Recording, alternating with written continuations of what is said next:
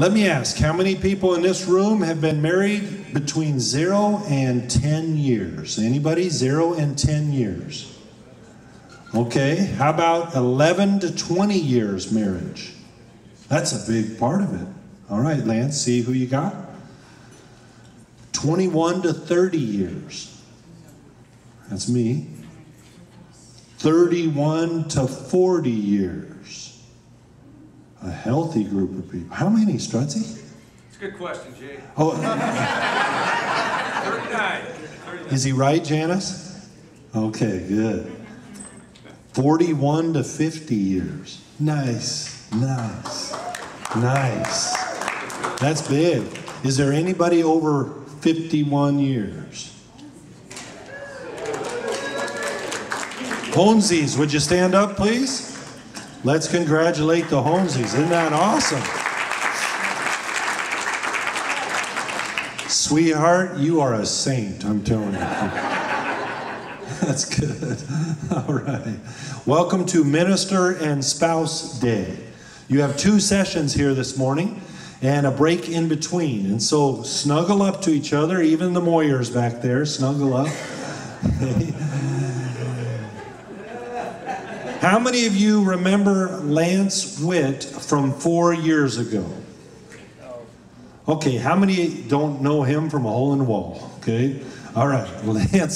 Lance Witt has written several books, of which one is one of my favorites, called Replenish. He specializes in helping folks like us remember that our soul is important. And he helps us remember to take care of our own soul. Our marriages, our ministry soul is not, our ministry soul is not what it's all about. Okay? And this guy has been through a lot. He's been a head pastor for 20 years. He was part of Rick Warren's Saddleback Church. Anybody heard of that? Remember the 40 Days of Purpose? It was like a landslide going through. He was the executive pastor of Saddleback Church during that time. He has spoke with us before. He's been married 40 years, so he's got some good experience with that. And Connie, your wife, is here with us today. Is that right? But not this morning? No, she should be. She's understood.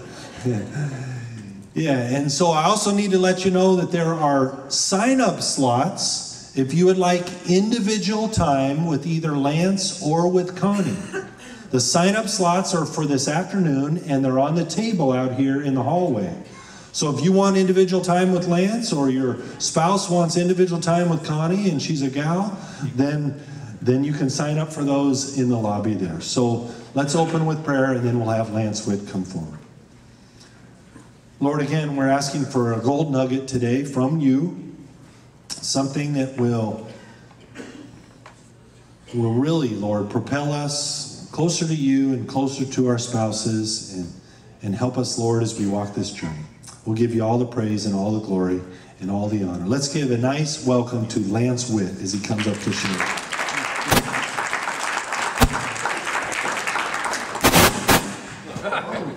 Good morning. Good morning. Wow, it is great to be with you guys. I'm so grateful for Brian inviting me to come back. I rarely get invited back anywhere, so this is a real treat, and I appreciate you guys. You know, I've worked over the last, 8 or 9 years with several churches in your conference, and I am an audience. Is that am I doing something bad? Is this working or no? Yeah, that's working. Okay. All right. It's always great working through these technical problems. But I have an ongoing working relationship with Harvest Church in Billings, with Vern Streeter and the staff there. And so I have really grown to love you guys through the years. And I was thinking about that this morning and just feeling like, in a lot of ways, you guys are really like my tribe. And I love kind of who you are and just the way that you do ministry and the way that you love the Lord. And so I want to share with you a couple of sessions this morning that are really flow out of my own personal journey. And I'll share with you a little bit of my story as we go along. But as Jay mentioned, I was a senior pastor for 20 years. And then for 7 years, I worked at Saddleback Church during those years when 40 Days of Purpose came out. Rick wrote the book, Purpose Driven Life. And as you guys know, that was just a tsunami of influence and opportunity that came when he wrote that book. Feel free, just jump right in there. Am I going to use this? Oh, okay. So when Rick wrote the book 40 Days of Purpose, it just was such a game changer for him and for our entire staff. He became a global celebrity, and he was in demand, and opportunities were unprecedented for a Christian leader. And so while it was an intoxicating and exhilarating ride, it was also a lot of chaos, and the pace of my life was out of control. And it was really in that season that I got to an unhealthy place and was not living life like I really wanted to live it, like I knew God wanted me to live it. And so after 7 years of being there, came to a place where I decided I can't stay. Like, I knew that this was not good for me, and I couldn't thrive in ministry on the path that I was on. And so I stepped down in late 2006 and not sure what I was going to do. I assumed I was going to go and just be a senior pastor again. It's what I was comfortable with. It's what I'd known for all those years. And it was actually my wife in one of our conversations that said to me, I think you ought to be open to God doing something else in your life right now. I mean, He may lead us back to pastoring, but what you've been through, God may have something else in mind. And so I just sort of sat with that, and I was doing different project work for different ministries and churches, and I was doing some speaking, and was on a long plane ride to Singapore to speak at a conference, and it was the middle of the night, and everybody on the plane was asleep, and it was just one of those moments where I was just wrestling with God. And I was confused. Here I am in my mid-40s, and I'm not sure what I'm going to be when I grow up. And so I just was wrestling with the Lord, and I remember crying out to the Lord that night in just my own prayer time. And I just said, Lord, what do you want me to do with my life? Have you ever asked God a question but not expect an answer? Well, that's how I pray a lot. But in this moment, and I've had very few mystical experiences, but it was one of those moments where God met me so powerfully and so clearly. And as I asked that question, the answer from the Lord came back, I want you to help pastors and leaders be healthy, holy, and humble. And I remember thinking to myself, I could give my life to that. And I would describe to you that the last 12 years of my life, in many respects, have been trying to understand how to bring my own soul back to life and how to do ministry from a healthy place. And so what I want to talk to you in this first session this morning is, how do you do ministry without losing your soul? I've been a Christ follower for 45 years, and I've been in ministry now right at 40 years. And even when I say that to you, it's just hard to believe. It feels surreal that I've been in ministry that long. But my mind races back all the way to when I was a junior high kid, and I went on my very first student retreat at a Baptist retreat center called Glorieta in New Mexico, outside of Santa Fe, New Mexico. And it was my first time to ever kind of be at a student retreat. And I remember it was late on a Friday night, and after all the sessions and stuff had been done, and the singing and the games and all that, before we dismissed for the evening, our youth pastor asked us to get in little groups, and they assigned us into these groups to go and pray with one another to kind of finish off the night. And I'll never forget that two of the people in my group were high school seniors that I really looked up to as a seventh grader. Their names were Gary and Alba Wilcox. And we went out, and they had brought a friend with them to that student retreat. And it was, I remember, a perfect fall evening, moonlit night. We sat around this tree and sort of the tree well around this tree. And before we began to pray, Gary and Alba began to share the gospel with their friend that they had brought. And obviously, they had already had this discussion before, and this kid's heart was already open, because as they began to share the gospel, he immediately leaned in. And in just a few minutes, he said, I'm ready. And so right there, sitting around that tree at 10:30 at night, he was led to the Lord. And that little tree became an altar where he gave his life to Christ. And I remember thinking as a junior high kid, I would like to help other people experience what he just experienced.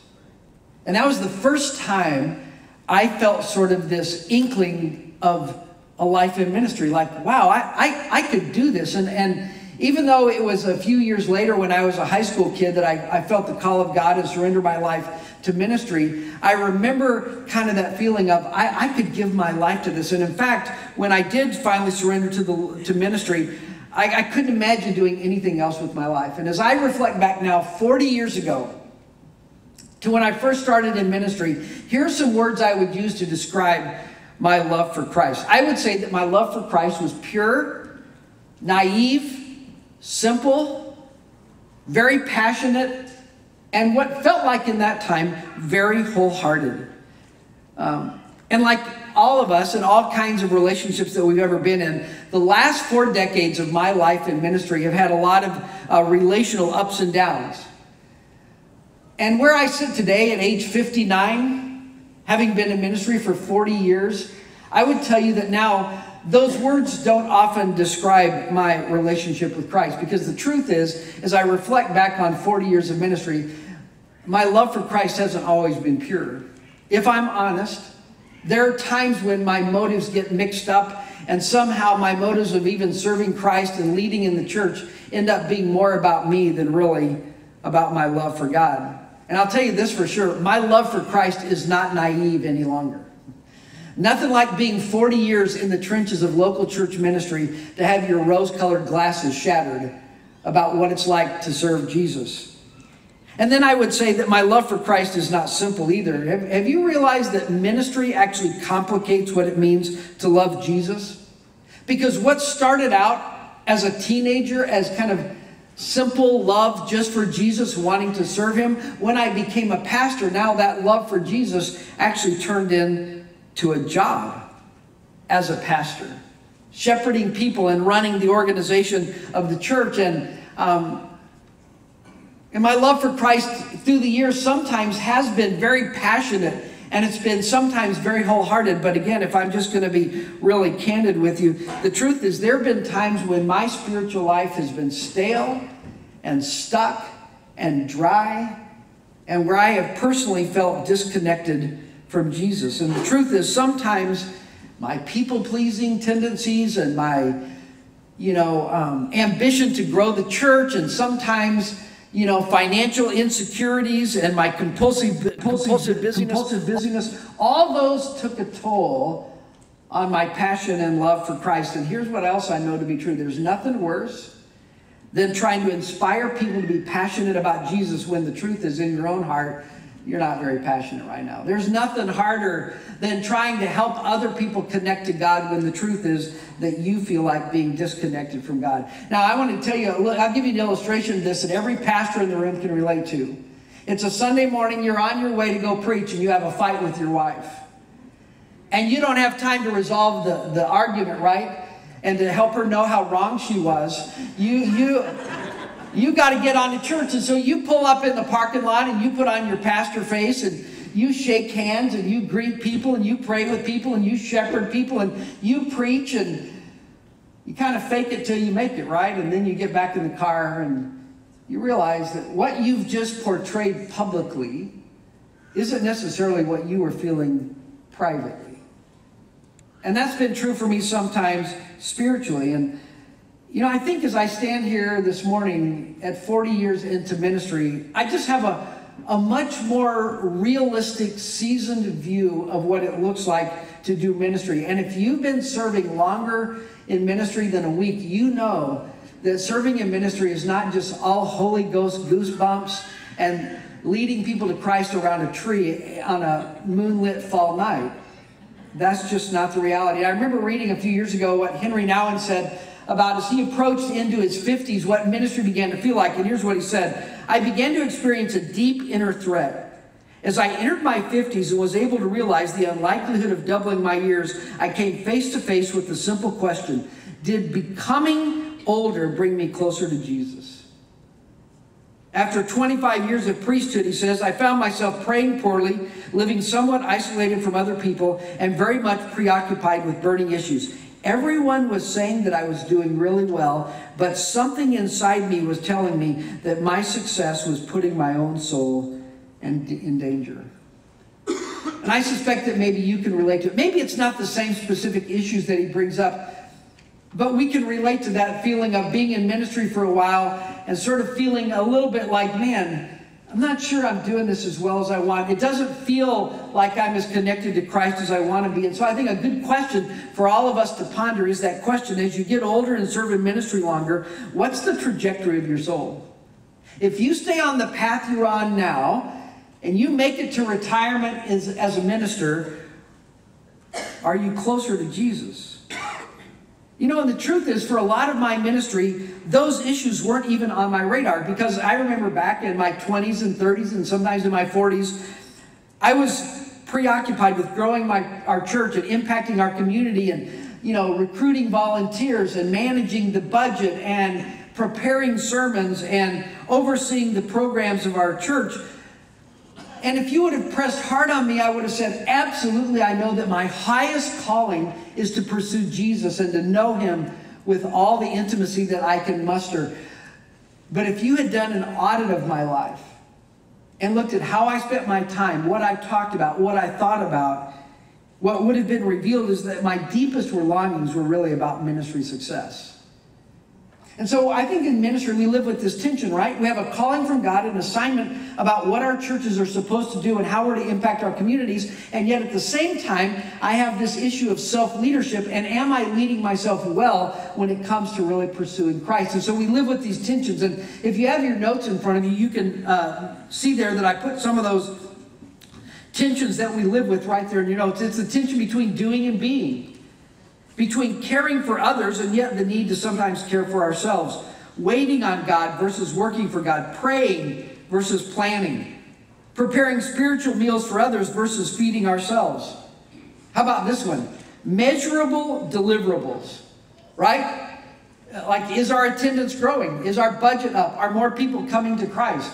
Versus the unmeasurable work of the Spirit. The issue of breadth, growing our churches larger and having greater impact in our communities, but also the issue of depth. Are we actually helping our people really follow Christ and become disciple-making disciples? And then the issue of God working in us versus God working through us. Now, here's what I want you to hear me say clearly. All of these tensions, it's not an either or. It's not one side or the other. It really is a both and. In fact, only embracing one side of the tension either leads to dysfunction or a lopsided view of ministry. It really does. And I think in our generation, in the 21st century, if I would observe the church over the last generation, the gravitational pull for those of us in ministry is to focus on the doing side, the driving side, the growing side. And none of those are negative, unless they cause you to neglect kind of your own personal pursuit of loving Jesus. You see, a life focused only on the doing and achieving side will lead to distorted motives and a skewed view of success. I love the words of Ruth Haley Barton, and if you've never read her book, Strengthening the Soul of Your Leadership, it's a fabulous read. But in her book, she says, it is possible to gain the world of ministry success and lose your own soul in the midst of it all. So I want to be really clear this morning. I believe 40 years in, that the greatest gift that you will ever give your church is your own healthy soul. Beyond your ability to preach, beyond your ability to skillfully lead, beyond your ability to, shepherd people, the greatest gift that you will ever give your church is your own healthy soul. And for so many years of my ministry, I was so focused on leading and shepherding everybody else and growing the church and recruiting volunteers that often I neglected leading myself and ended up being disconnected from my relationship with God. But part of my leadership is self-leadership. Look at 2 Corinthians 3 there in your notes I put. Paul writes, by the way, this verse is not just for those you lead, it's also for you. He says, we all who with unveiled faces contemplate the Lord's glory are being transformed into his image with ever-increasing glory, which comes from the Lord, who is his Spirit.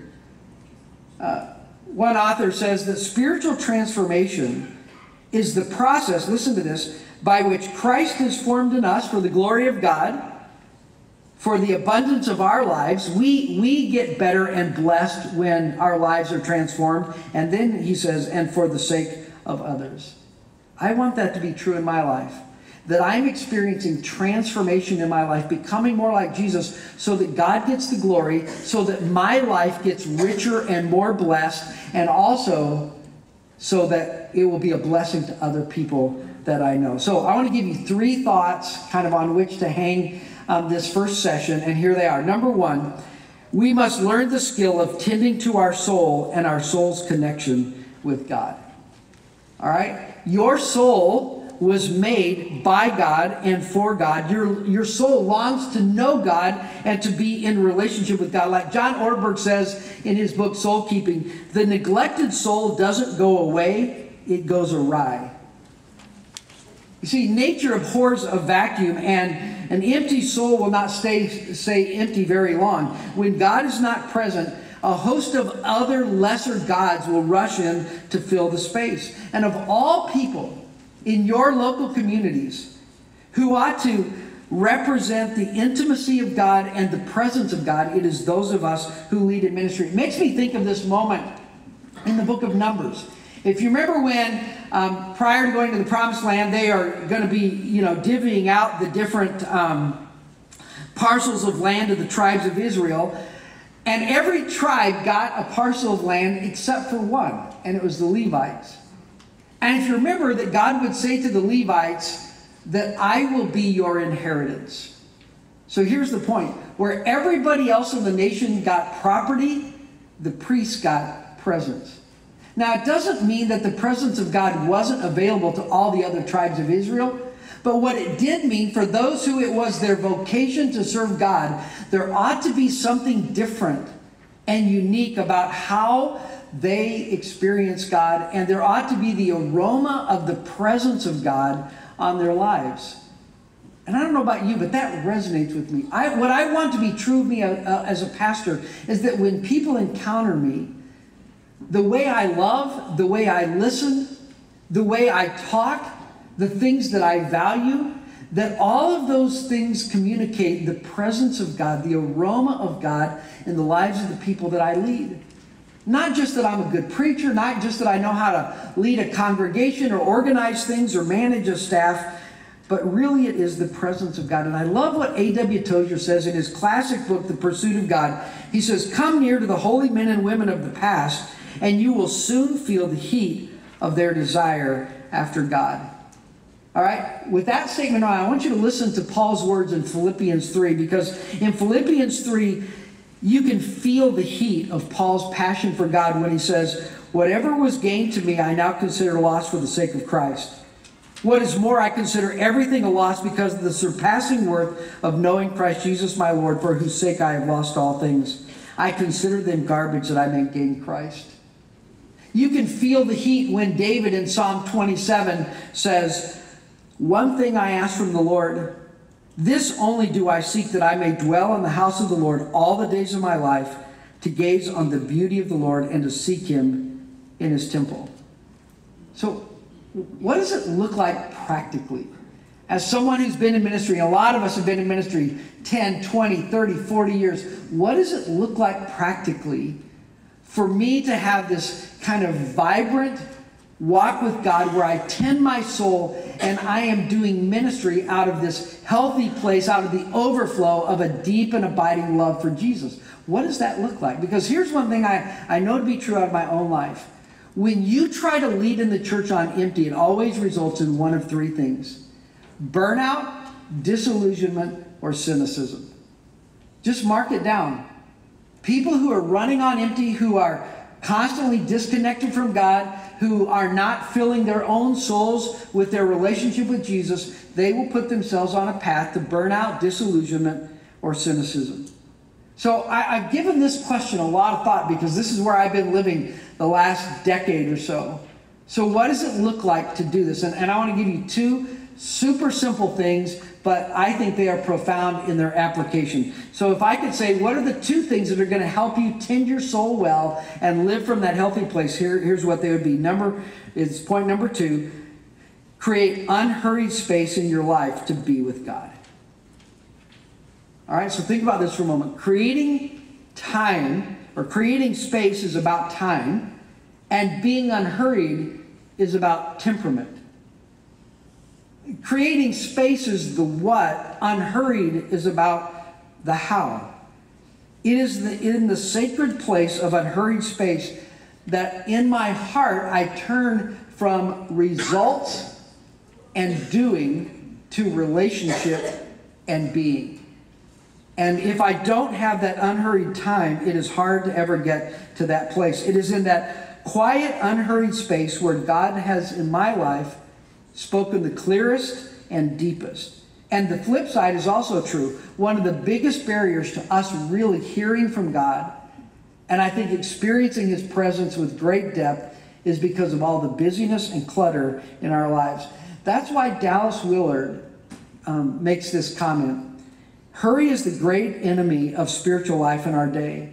You must ruthlessly eliminate hurry from your life. And when I was early on in my ministry, if I had read his statement, I actually would have been kind of puzzled, because for me, a person who's in a hurry is a person who's on the move. A person who's in a hurry is a person who is focused and trying to accomplish something. A person in a hurry is a person who is hustling to get stuff done. And if anybody ought to be hustling for the sake of the gospel, it's those of us who are in ministry. And so as a young pastor, I would have been kind of confused by his words, because how can we not be in a hurry when there is so much to be done in such a short time before Jesus returns? But the older I've gotten, the more I understand his words. Because hurry and busyness have usually been a subversive diversion in my life. And it's intoxicating to be in a hurry. It's intoxicating, and there's an adrenaline rush to being busy. But it often takes us away from that connection personally with God, and something that my soul really longs for. And creating unhurried space isn't just about large blocks of time or, chunks of solitude. It's more about, listen to this, being present and relaxed in those moments that I am being with God. And that takes its shape in all different kinds of ways. It could be, that morning time that you have with God, listening prayer with your team. It could be the consistent practice of Sabbath, or dedicated times of silence and solitude, or personal retreat where you get away to do nothing more than just be in the presence of Jesus. And so I think if we're going to really tend to our souls, we've got to learn the discipline, which is counterintuitive in a fast-paced generation. We've got to learn the discipline of creating space in our lives.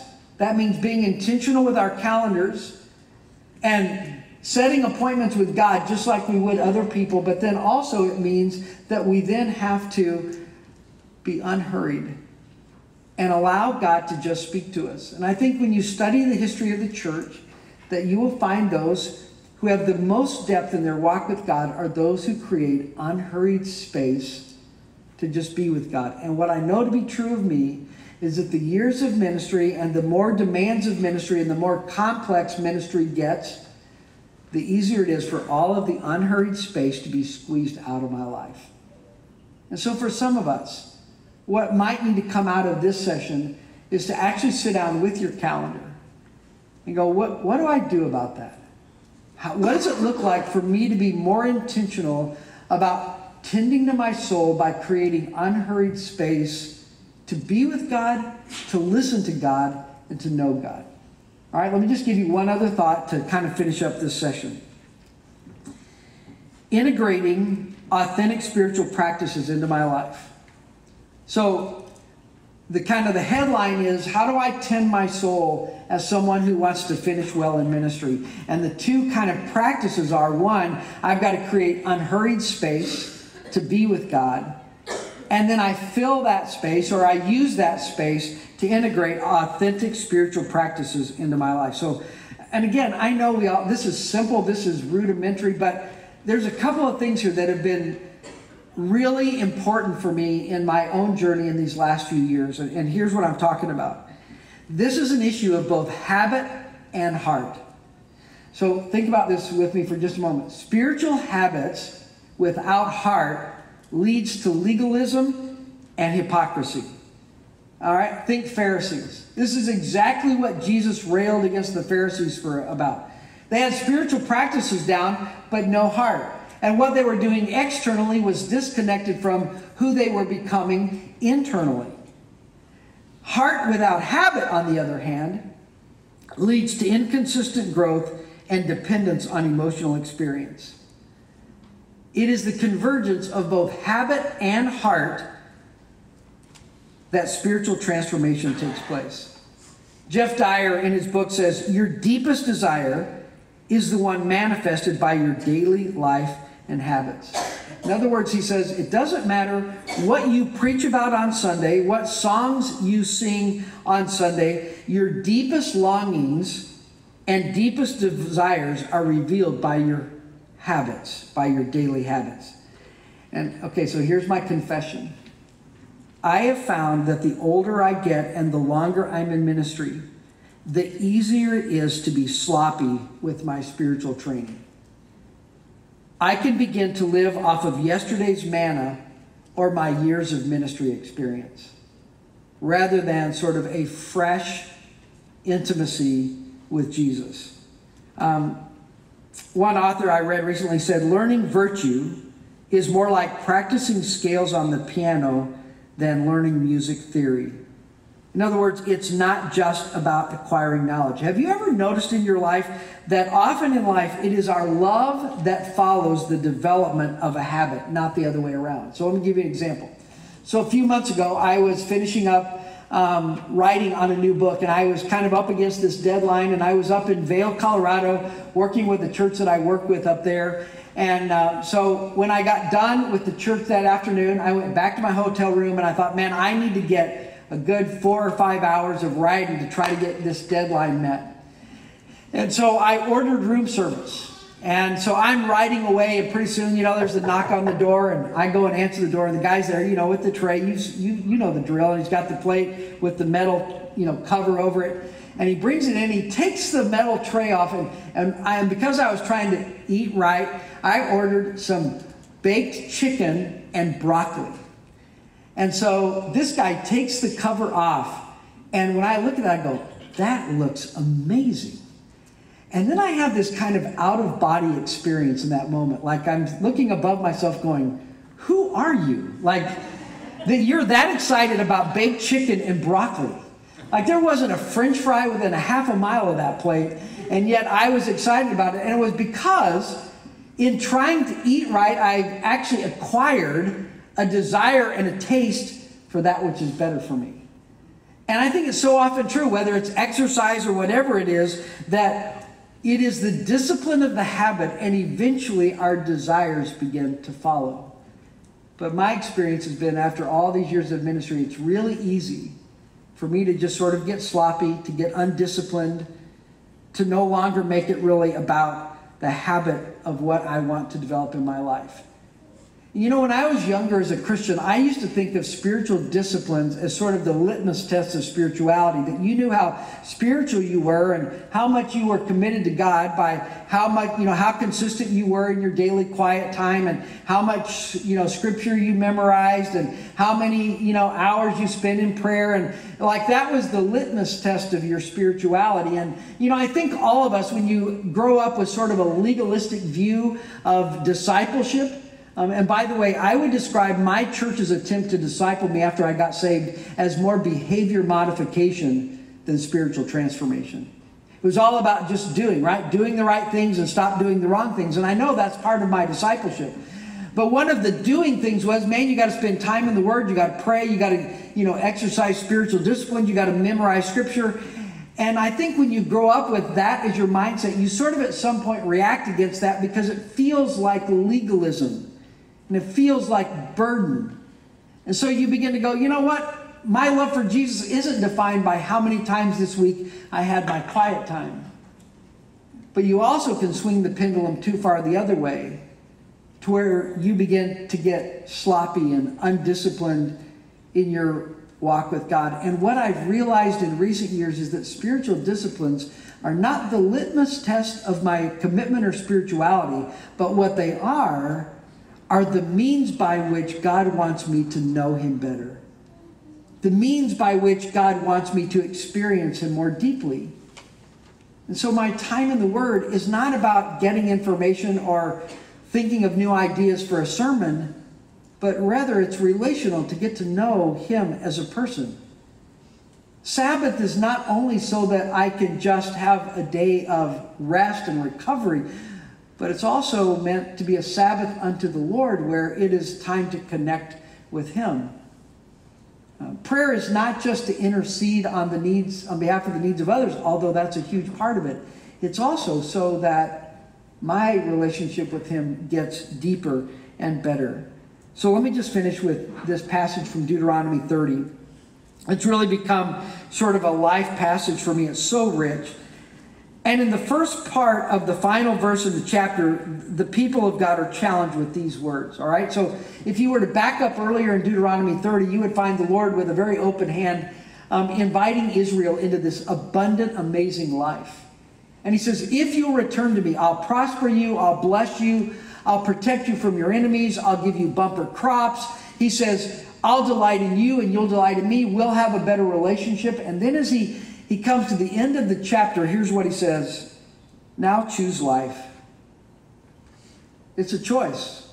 And I'm responsible for the kind of life I'm going to live, so that you and your children may live, and that you, listen to this, may love the Lord your God. That's first. Listen to his voice, and then hold fast to him. The key to experiencing this amazing life that God offers is to be intentional about pursuing my relationship with God. We're admonished to love, to listen, to hold fast to him. And so can I just remind you in this first session, that's your highest calling. That's your first priority. If you want to do ministry in a way that you don't lose your soul, you're going to have to learn to tend to your own soul. You're going to have to learn how to shepherd yourself. And that's going to come because you create unhurried space in your life, and you integrate authentic spiritual practices.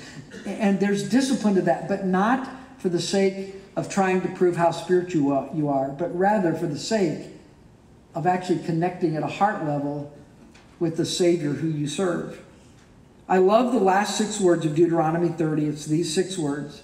For the Lord is your life. It's not your ministry is your life. It's not your church is your life. It's not even your family is your life. You know what I get at age 59? Someday my ministry is going to go away. Like, I realize I've got more ministry in the rearview mirror than I do in the windshield. I've got more behind me than in front of me.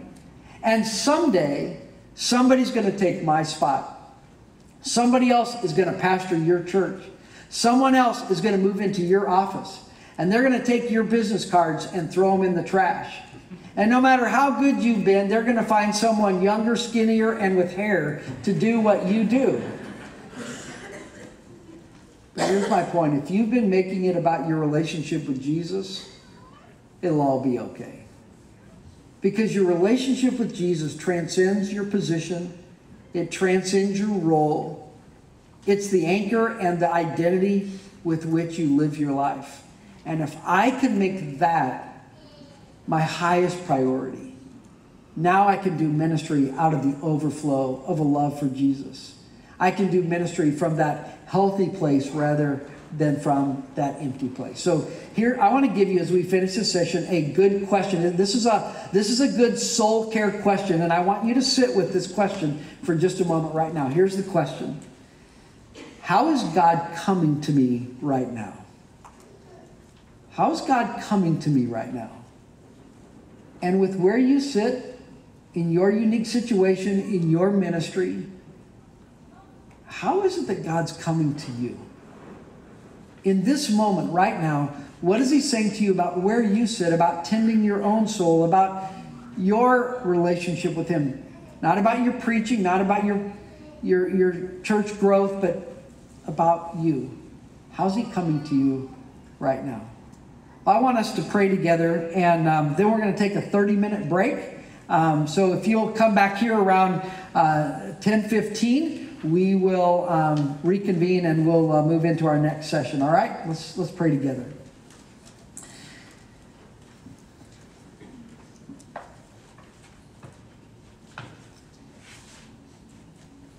Lord, in some ways, all this seems really simple. It's stuff that we tell brand new believers. And yet it's easy for us to get distracted ourselves.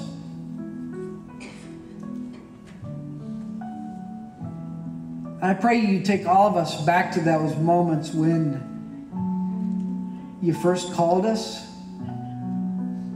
when we first met you. Our love for you back then, Lord, just seemed so simple, so pure. And something about getting into ministry just complicates all that. Becomes a job, becomes a lot of pressure. We run an organization, we recruit volunteers, we manage budgets. And so, Lord, in the midst of all that, and it's not bad, but would you just remind us today that the greatest gift we give our own church is our own healthy soul. I pray that you would give us the courage in a very busy, fast-paced world to carve out time for unhurried moments with you. I pray that you would give us the passion to be disciplined, to make it both about habit and heart, to practice those disciplines not as the litmus test of our spirituality, but simply the means by which we connect to you personally. So, Lord, I pray that you'd help us to make whatever adjustments and recalibrations that we need to make so that we can be the people that you want us to be. Lord, we're in ministry because we love you. We want our lives to count. We want to see people in our communities come to Christ. Lord, I pray that above everybody else in the community, that when people encounter us, there would be the aroma of the presence of God that would mark our lives. That those quiet moments where we spend with you would so shape us that it just leaks out as we love people, as we minister to people, as we shepherd them. We want to do this well, Lord. And we want to finish well for your glory. And we pray it in Jesus' name. Amen. All right, see you back here in half an hour, okay?